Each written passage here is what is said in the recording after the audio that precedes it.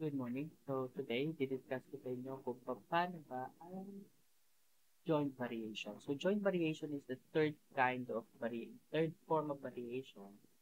So ang una yung direct, then inverse, and then joint variation. Now, si joint variation is the improved version of direct variation na kung saan um, it is the comparison of three or more variables. So hindi lang siya basta dalawa na kino-compare, tatlo or higit pa si joint variation. But still, um, para siyang direct na kung saan they go in the same direction. That as one quantity increases, the product of the other two quantities also increases.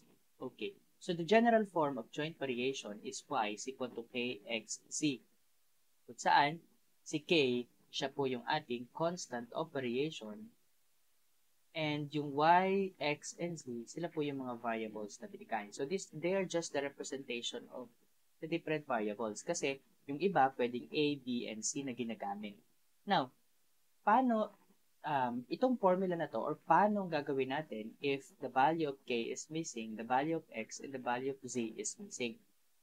Dito, y lang ang binigay. Y is equal to kxc. So, imamanipulate lang natin itong formula na to para makuha natin. Now, let's start with k. Para ma-solve si k, ganito lang yung tip ko sa inyo. Kung sino yung nakahiwalay, siya yung nasa ibabaw or numerator. And then, yung mga katabi niya, that will be your denominator, x, z. Ganun lang po siya. And then, if x is missing, ganun lang, si y na nakahiwalay sa ibabaw, and then k, z sa ilalim. And if z is missing, si y ang nasa ibabaw, and then k, x yung nasa ilalim. So, these are the formula na gagamitin natin in order to solve for the unknown value.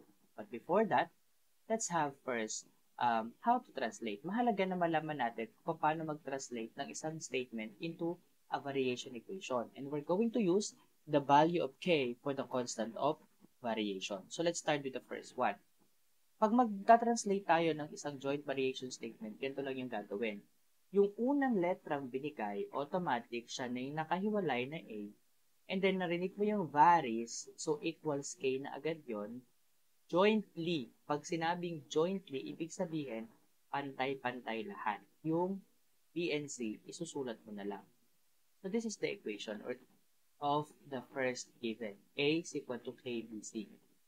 Next, M varies jointly as N, so M agad varies jointly, so equals K, lagi may K, as N, and the square root of P. So this time, hindi lang siya basta P. Ang hiningi, square root of P. Paano ba ang square root? Square root of P. Yun lang yung ilalagay natin dito. Square root of P. So this is now our equation for the second variation. And lastly, the electrical voltage V, o yun yung unang binanggit, V, varies jointly as the current I, so yung I, and the resistance R. So this is the formula or the equation. V is equal to KIR. Next. So let's have, ito na, solving na tayo. If y varies jointly as x and z, and y is 30 when x is 5 and z is 3, find y when x is 13 and z is 2. So gagawin lang natin, maggagawa lang tayo ng barrier. Tapos, sulat natin yung first set of given. So, ano yung una? Y is 30, X is 5, and Z is 3. Yan. So, tandaan ha, Y varies jointly, so Y yung nadoon sa nakahiwalay. The second set of given, sabi, find Y. So, we're going to solve for the value of Y when X is 13 and Z is 2. So, to solve for y, kailangan muna natin ng value ng k. Paano ma-solve natin? Para ma-solve ang k, gagamitin natin yung first set of given, na kung saan ang formula, k is equal to y over x z. So, ano yung y natin? 30. Ano yung x natin? 5. Ano yung z natin? 3. Ayan, dito siya nanggaling lahat. Magiging 30 over 15, and that is 2. So, the value of k is 2. So, 2 din dito. Now, we will be using this set of values to solve for y. E di ba ang y ay equals kay kxz. Palit lang natin, y is equal to ano yung k? 2. Ano yung x natin? 13. At ano yung z natin? 12. Ay, anong z natin? 2. 2 yung z. Ayan, so nagkamali lang. Z is 2, so y is equal to the product of the three numbers, 2 times 2, 4 times 13. That's the answer is 52. So y is equal to 52. Okay, next example. Last. A is in joint variation with B and square of C. When A is 144, sulat natin, A is 144, B is 4, and C is 3. Ito yung first set of given natin. Then what is the value of B? B is missing when A is 24 and C is 4. So, syempre, kailangan natin ng K. Sir, paano yan? A, B, C yung binigay. Di ba alam natin na ang equation ng the general is Y is equal to KXZ. Ngayon, papalitan lang natin yung representation lang yan. Yung unang letra, siya yung A. Yung K natin as is, kasi constant yon. With B, yung B natin, siya yung X. Palitan lang natin. And yung Z natin, sabi dito, square of C. So, hindi siya basta silang. Siya po ay dapat naka-C squared. So, dito, siya ay C squared. Pinalitan ko lang ng letra na represent. So, in order for us to solve for K, di ba alam natin na ang formula ay Y over XZ. Palitan lang natin siya ng representation, yung corresponding na yan dito.